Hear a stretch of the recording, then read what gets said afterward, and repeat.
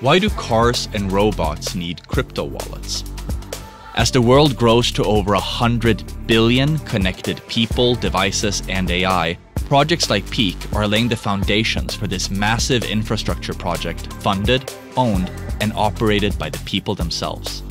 On July 31st, we are sitting down with Lennart Dorlöchter of Peak, the blockchain purpose-built for DePIN, and with Jamie Burke, the visionary investor behind Outlier Ventures, to discuss DePIN, or Decentralized Physical Infrastructure Networks, one of the largest technological transformations of this decade.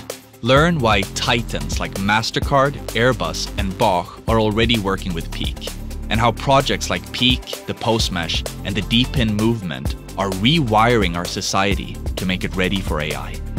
See you there.